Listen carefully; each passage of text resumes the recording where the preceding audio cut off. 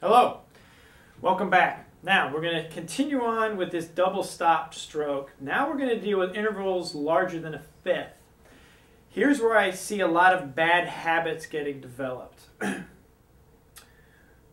Like I mentioned before, the fifth is a very comfortable interval within your hands. As we get out to a sixth, a seventh, and an octave, I want you to think of a couple of things. One, do not change the relationship of the pinky and the ring finger. We don't want to think of pushing this mallet out, away.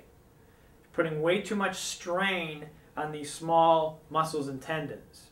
We want to think about pushing the inside mallet even farther away from the outside mallet.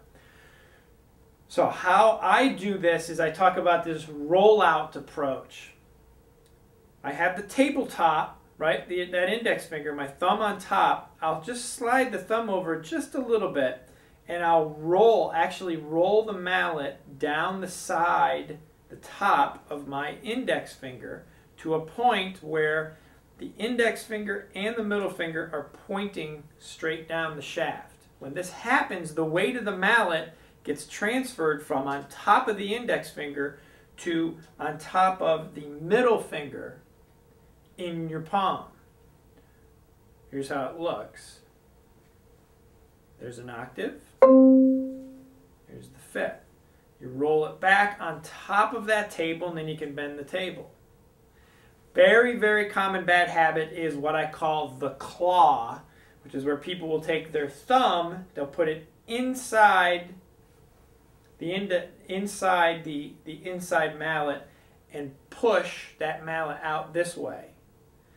All they're doing here is putting more elements and more problems between the two mallets that need to get out of the way when we want to close the interval back up. So think about this rollout approach. That'll get you to an octave very comfortably. And then you roll it back on the table. You can bend the table. So I can go from a second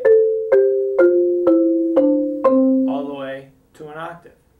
So experiment with that. Pages 47 to 49 in particularly, they have these double stop exercises that deal with the larger intervals.